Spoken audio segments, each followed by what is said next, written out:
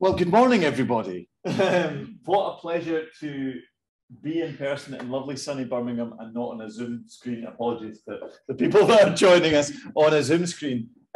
Just based on what Maeve and Lara have just said, when I was interested as a secondary school student in studying Egyptology, I remember several people said to me, go to a university that has a decent collection, because this is the main way you're going to access ancient Egyptian material culture, is having the privilege of looking at it. So I work at the University of Manchester, the Manchester Museum. I'll tell you a bit more about it in a second, but it's not traditionally a teaching collection. We do teaching, of course, we support a lot of teaching, but it doesn't quite function in the same way as Liverpool, for example, or Birmingham, or other universities with archaeological teaching collections, because the University of Manchester functions as the civic museum for the city. We don't have a comparable encyclopedic collection in the city, so the university is focused, at least in part, on presenting that kind of universal story.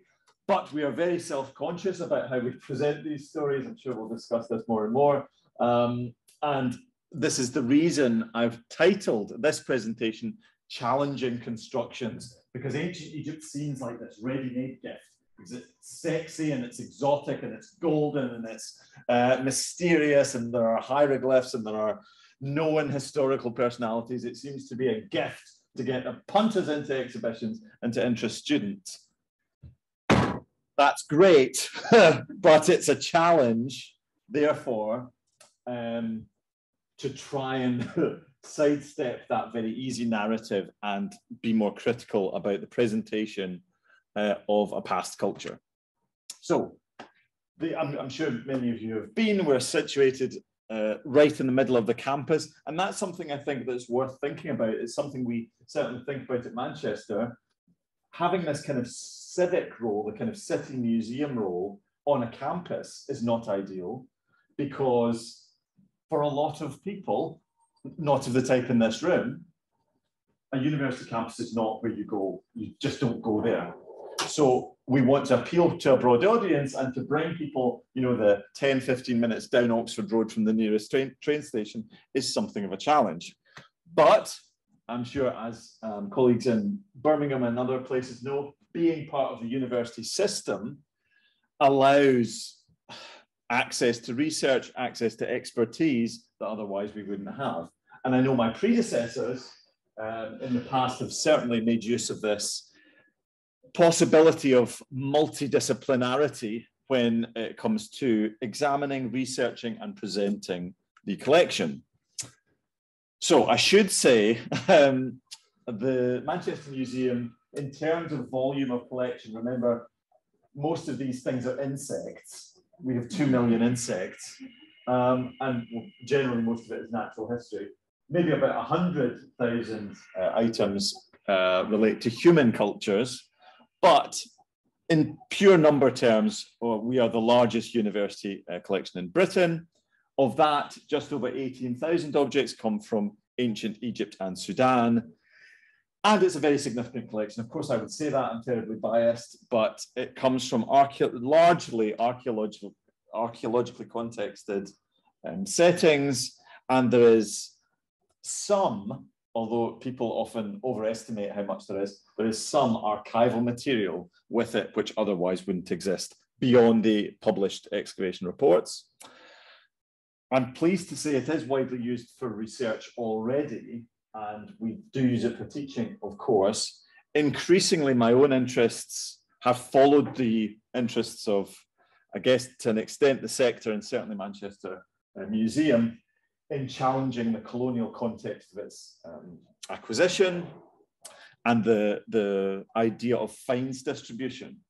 So I said most of the material comes from archaeological excavations, because in the 1880s, the British and the French, who were essentially ruling Egypt, decided that up to 50% of finds could leave Egypt, things which were felt to be surplus to requirements. So there's a whole colonial context to what came into the collection legally, and then there are separate issues, of course, with things which were formerly part of private collections. And there is, I was just saying to Carolyn, the context of the Eaton Myers collection impinges really nicely, if that's the right word, on the acquisition of a big chunk of non-archaeologically excavated material from Egypt in Manchester. The two collectors knew each other, and so there's probably more work to be done there in the archive. And historically, and when I say historically, I mean back to the beginning of the 20th century, and more recently from the 1970s, there has been a big focus on human remains. My predecessor, Professor Rosalie David, really put Manchester on the map, but through the lens of mummy studies. And so we are still living, I think, with the legacy of our stated focus on mummified material, and I will come back to that point again. So all of these issues present themselves. Manchester Museum has recently, I would say, engaged pretty seriously in the decolonisation debate. We have repatriated material to Indigenous groups in Australia. And so we have a curator now of Indigenous perspectives. I was delighted to welcome my new colleague last week, Dr. Njabulo Chipengura, who comes to us from Zimbabwe, who's the new curator of anthropology. So we're critically evaluating the big white men, usually, who have been responsible for forming the collection. And any presentation on the history of Manchester Museum's collection has to mention this guy, the guy on the left, but also his wife, memorialized in these sepulchral marble busts from the early 20th century. Jesse Howarth and his wife, so the story goes, read Amelia Edwards' book, published in the 1870s, 1,000 miles up the Nile, and fell in love with ancient Egypt, took a trip out and started not collecting privately, but supporting the work of one archaeologist in particular, William Matthew Flinders Petrie, who in the past has been praised as the father of Egyptian archaeology and is now subject to a little more nuanced critique. But fundamentally, it's Manchester cotton money that formed the collection. That's the bottom line here. The reason we've got such a big and significant collection is because Howarth and his wife, she gave, after her husband's death, Mrs. Howarth gave a lot more money towards housing, curating, and looking after the collection. She was less interested in acquisition for its own sake. And so, thanks to Howarth, and though not entirely thanks to him, there were other sponsors involved, the museum opened an extension in 1912. This is the scene in 1912. This is the first curator, Winifred Crompton, who was the museum's printer, but who was an avid Egyptophile and who was promoted to being the assistant curator of archaeology. First galleries largely based on the finds of Petrie and centering on one particular tomb group, a Middle Kingdom, circa 1850 BCE perhaps, tomb group from Middle Egypt, a site called Diarifa. 100 years later, the galleries have changed quite a bit. They're still in the same space, the same physical space, but the tomb group of the so-called Two Brothers remains central here. So my own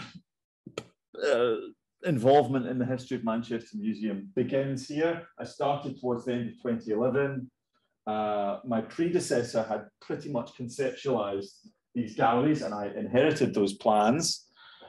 Now, there are things I would change and we're hoping to refresh these galleries. I've been having meetings about it this week because Manchester Museum, these galleries in particular, have been closed for 4 years, regardless of the pandemic, because we have a major capital project underway in its final stages, which hopefully will end next February when we reopen. And so we will have a new South Asia gallery, we'll have a new China gallery, and we'll have a gallery on the concept of belonging.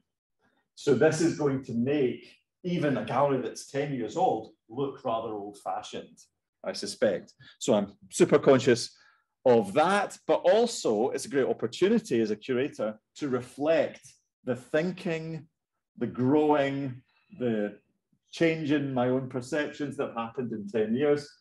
I was just a little baby, fresh out of a PhD at Liverpool University when I was thrown into this gallery, didn't really know the collection, and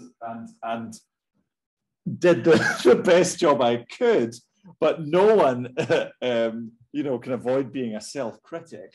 So this will be an opportunity to reflect some of the research that's been done in the last 10 years on the collection. I have to mention these chaps because I think this really focuses issues about research that's done on collections themselves, sector-wide changes in attitudes, and also how we reflect that in teaching. So these are, by any measure, very display-worthy, beautifully executed pieces of craftsmanship. The inner coffins of two men called Nachtank and Knumnacht, better known as the two brothers. They were unwrapped in a public unwrapping, the subject of which I receive emails about every month. There hasn't been a month, I don't think, that's gone by when someone hasn't asked for an image of the unwrapping or has questions about it. And then a few years ago, within the university context at Manchester itself, we did a DNA test to see if the men were in fact brothers or half-brothers. And that opened up a whole issue. And it's something I've thought a lot about and I've got into in my own research about how we tend to present, certainly at Manchester, we've tended to present science in archaeology as an unalloyed good. Science is great. You can tell lots of things about the ancient past based on science. Science tells us things we didn't know before. What I'm now thinking is, you know, the ancient idea of these men was that their bodies had become perfected after death. They had become gods. That's why they're shown wearing that iconography, the iconography of divine kingship, but also of out-and-out godliness. I should say at this point, my predecessor at Manchester Museum, Christina Riggs, has written very provocatively and very informatively about this subject, based partly on her experiences actually curating the Manchester collection. So now, rather than transmitting scientific facts, as we have tended to do in the past, certainly the old galleries pre-2010 were very focused on the research of another predecessor, Rosalie David. Instead of presenting these as simple, bald facts, we are trying now, the director is very keen to drill down into the nuances of ancient identity, modern ideas about race, and looking for ancestry and all these wider issues that are present in society. So just to take an example, in the old gallery, so pre-2010, there were facial reconstructions. Now, Manchester itself claims very proudly to have a key role in the invention of this technique that puts a face on the past. So these are facial reconstructions done of the two brothers, which I'm not the biggest fan of, but the public do generally quite like them. Now, these were done, these are an early example of this technique from the 1970s, done by Richard Neve. He became quite famous in the 70s, 80s, even into the 90s for producing these faces. He and the then curator of archaeology wrote a book called Making Faces. But now I'm quite keen to question this as a means of investigating the past. So I've got to give you this wonderful quote. This is from an interview with Richard Neve. This is not his own writing. It's a quoted piece of speech he gave to a historian of the history of Egyptology in Manchester. He said, "We spent an entire weekend casting the skulls." These are the skulls of the two brothers. Two brothers had been unwrapped in 1908. They were essentially just skeletonized, and the skeletons were the subject of intense study. One was easier than the other, which had been coated in some sort of glue or something. Nowadays, we wouldn't get away with it. We had to improvise big time. Nowadays, we use the same materials, but we're better at it. I built some faces on these two skulls, very crude. I made some drawings, but it's hard without the skin. Oddly enough, people found it quite interesting.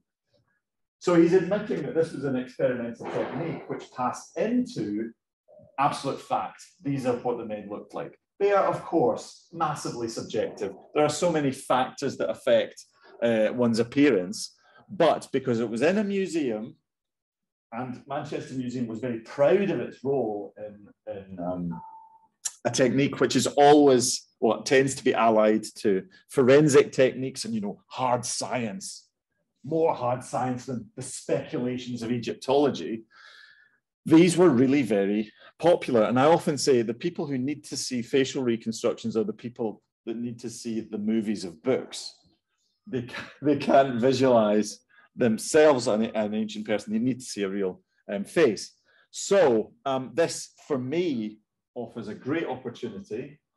So in the last couple of months with colleagues at the museum, we have uncovered almost 100 facial reconstructions or versions of facial reconstructions that were made in an attempt to put things on display, but they show such wild variation in what the ancient people looked like. So we're now working on a new display, which rather than saying, here's what people in the past looked like, it's here are all the subjective things that were used to create these images, which tend to be an image in the mind of the person doing the creating, not some kind of absolute fact, some window into the past. So that's going on at the moment. I just wanted to reflect on a couple of experiences we've had with exhibitions, and this has gone on to affect interpretation in the gallery, the permanent galleries, and teaching and research. So I know there's some fans of animal mummies in the museum, in the room. A few years ago, this is a benefit definitely of working at the University of Manchester. Some colleagues were involved in the Ancient Egyptian Animal Biobank project. They were awarded Leverhulme funding, which came with a not insignificant amount of money to put on an exhibition. The then director of Manchester Museum was very keen, and we turned it into a tour. Initially, it was meant to go to 3 venues. It was extended. And the research was based on challenging the perception that animal mummies were pets. There is a still quite common idea that the ancient Egyptians were great animal lovers, and of course they were worshipping cats and all that stuff. But my colleagues who'd gone around and examined a lot of this material in British and some American collections discovered that most of these mummies, and there were tens of millions of them known to have been produced, were given as gifts to the gods, as votives. Large numbers of animals, crocodiles, cats, you name it, had been raised, it seems, specifically for slaughter. So they were drowning kittens and snapping kittens' necks at an extraordinary rate. So this idea, this Western, very comfortable idea of, oh, the ancient Egyptians are great cat lovers, of course, is yet another imposition on the ancient evidence. So the research was really interesting. The results were really interesting. It used a lot of, dare I say, scientific techniques. So we featured this in a touring exhibition.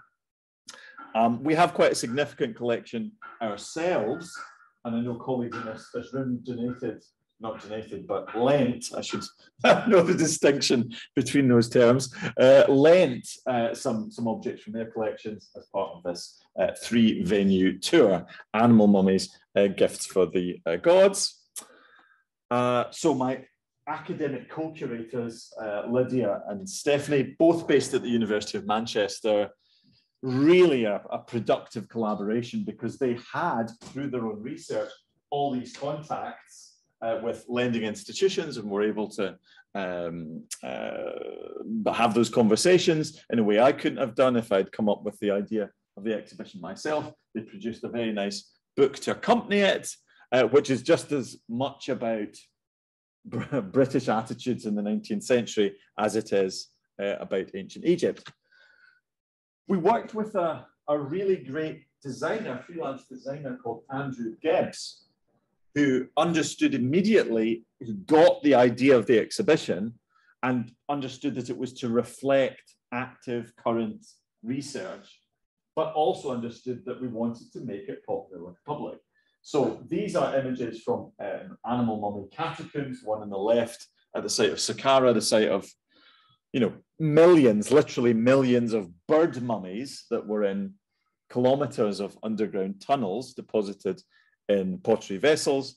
And then a site on the right, one which I only visited for the first time a few weeks ago in Middle Egypt, it's at Tuna El Gebel, which also had mummified birds, but also mummified baboons.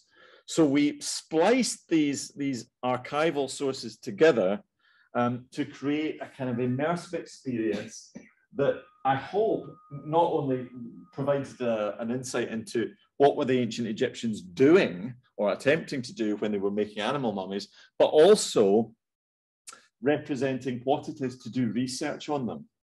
And working with two female co-curators and thinking about women in STEM, it generated a whole series of events and interesting engagements that I would never have been able to come up with had I done it myself.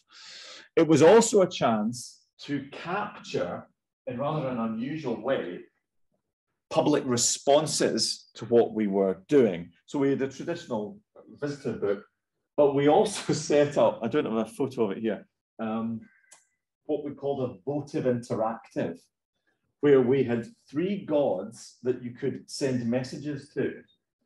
And although this was done secretly, privately, you know, you were posting your message into the catacomb and you assumed no one would read it. Of course, we did read the messages, and they showed a very particular engagement with the understanding of what the exhibition was about and why you would be giving gifts to the gods.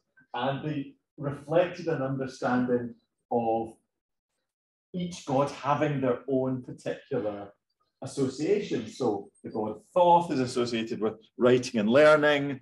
The god Sobek, a crocodile, was associated with fertility in some way and rapacious revenge in another. So the kind of requests, some of them quite earnest requests to gods, did generally reflect this. So we're hoping to publish a review of all this evidence in Museum and Society in the next few months. It was also a chance to try and break down categories for the public between statue, mummy, animal, because animals were in some way living avatars of the gods. And it was such a simple thing. I don't think I'd ever seen it done in a museum before. We rewrapped a bronze figurine of the goddess Isis suckling her son, the god Horus. As was standard practice, the statue would have been wrapped in linen before deposition in a tomb, in a temple context, in a votive deposit. And it was just a way of questioning this idea of what is a mummy in ancient Egypt. And it did, I think it did in some ways work in terms of public response. The exhibition was pretty successful. It was meant to do those first 3 venues. It opened in Manchester, it went to Kelvingrove Museum in Glasgow, and then it was meant to finish at World Museum in Liverpool. It ended up going to Wigan, a National Trust property in Lyme Park, and then Natural History Museum Tring. And it really was something that ended up influencing our teaching sessions at the museum itself. So we had a whole raft of new x-rays and CT scans, archival information that really produced a much more nuanced set of resources, both for our standard kind of primary school teaching syllabus, but also for seminars, and it invited a lot more researchers into the space to look at the collection. So it was a success, not just in terms of people coming into a museum and seeing a nice exhibition, but an impact on our research and teaching activities. So having done that, knowing we were closing towards the end of 2018, initially just partially and then completely, We came up with the idea of doing not just a national touring show, but an international touring show focused on a real strength of our collection, which is Greco-Roman material from Egypt, particularly the site of Hawara. So this is because Jesse Howarth was supporting Flinders Petrie. Flinders Petrie was working at one particular site, which was yielding a lot of very fine material of Greco-Roman date. So the last centuries BCE into the first century CE, when Egypt was ruled by the Greek kings with the name Ptolemy, into the annexation of Egypt by the Roman Empire.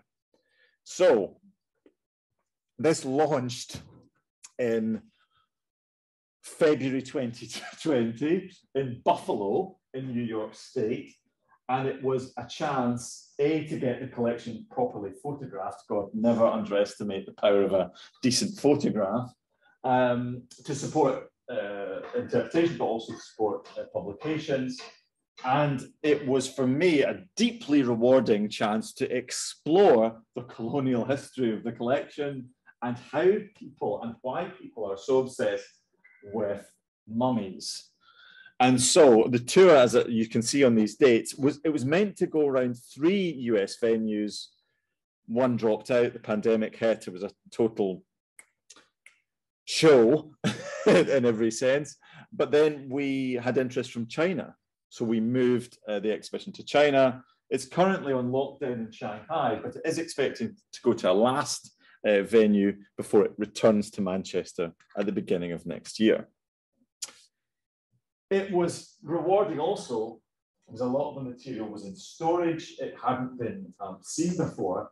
And since the exhibition launched, and as I'll show you in an accompanying book, the number of research and teaching requests we've had for that has skyrocketed. Manchester University does offer, as part of its ancient history courses on Greco-Roman Egypt. So this was a nice connection between what had been planned for teaching anyway and what was suddenly much more better known, much better photographed in terms of display quality photography. And the thing, just personally as an Egyptologist, that I found satisfying was bringing objects of Ptolemaic and Roman date together with decent photos of sites. There's a lot of surviving temples in Egypt date to those periods, to the Ptolemaic and Roman periods. So the people buried at Hawara with all these beautiful objects were alive at the same time these temples were being built and were functioning. So Egyptologically very satisfying.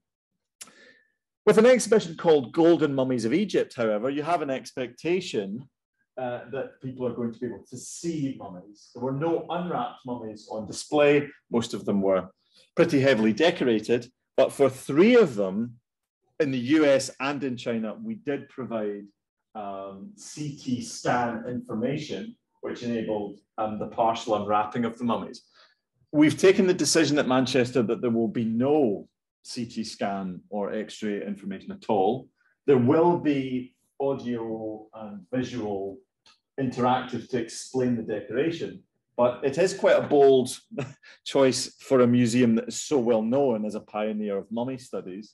And it'll be interesting to see what reaction we get, not just from the public generally, but from students and people on campus generally. In the original designs of the exhibition, we tried to contextualize what was going on with, big audiovisual screens. So we had 3 small cinema theaters set up explaining Egyptian gods, Egyptian temples, and the colonial history of archaeology. That's great when you're in a 1,000-meter square space exhibition hall in Beijing. It's not so good, albeit in a still very impressive new temporary exhibition gallery at Manchester.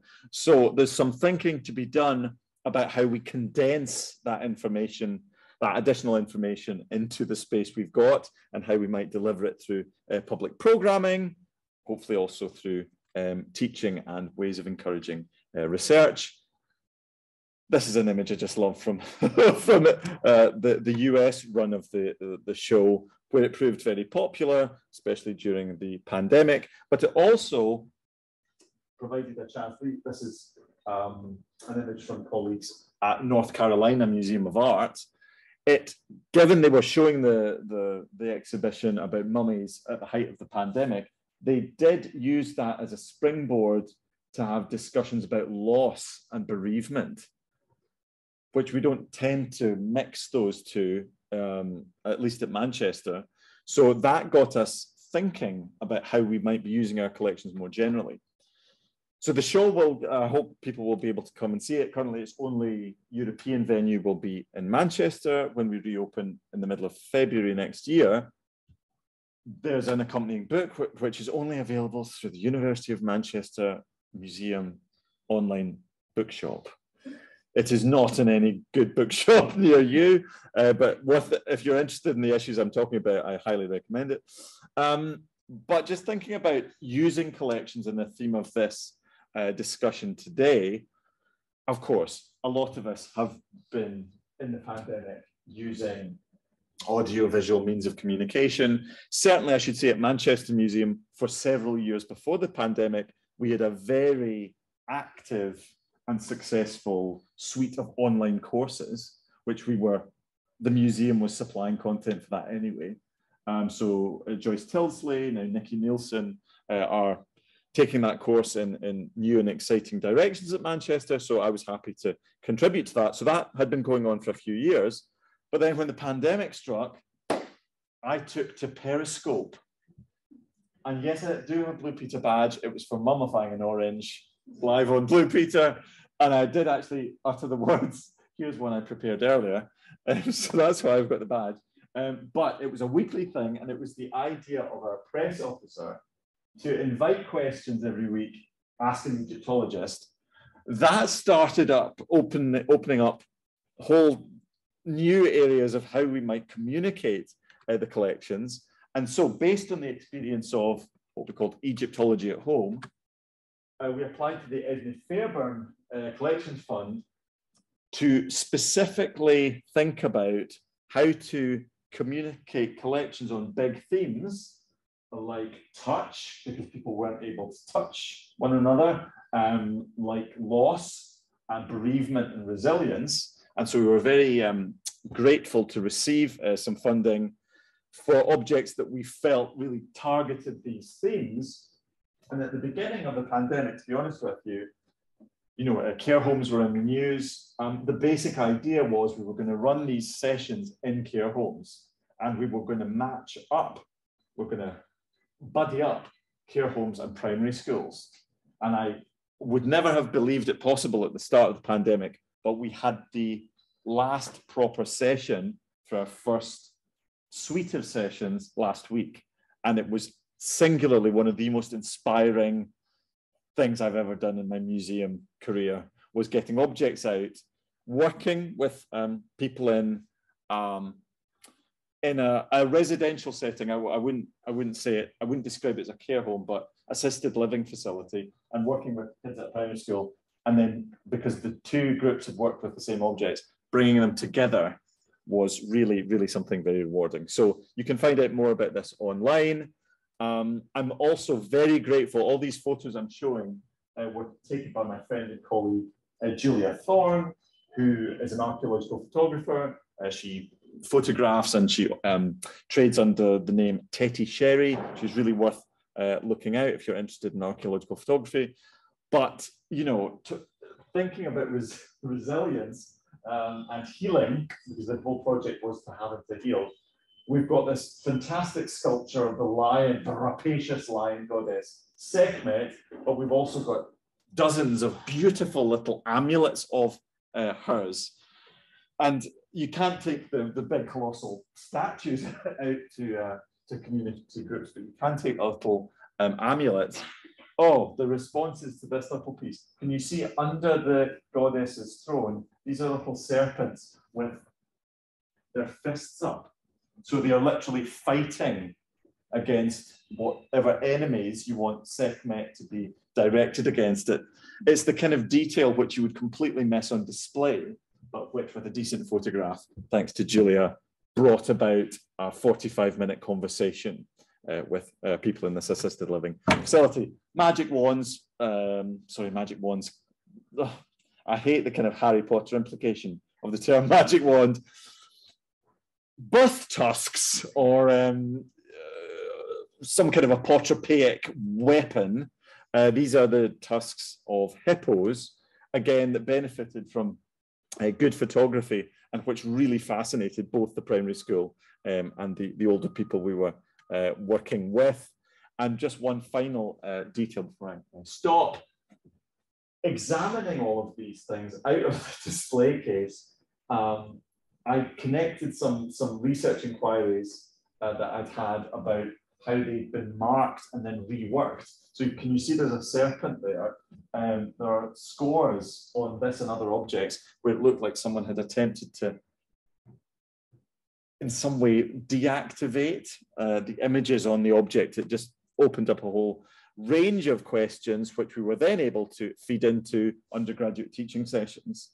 So the experience of doing the Having to Heal project, which is community group orientated, directly influenced sessions we subsequently ran with traditional archaeological student teaching audiences. So finally, as we prepare for reopening, we are not going to do a massive redisplay of the ancient worlds that are archaeology and Egyptology galleries, but we are thinking about how to use mass display and connect with projects like To Having to Heal. So the directors can say, here are all the objects we have, and here are some of the ways we're intending and have been in the past using them. So I'll stop there and say thank you very much, and I'll take any questions.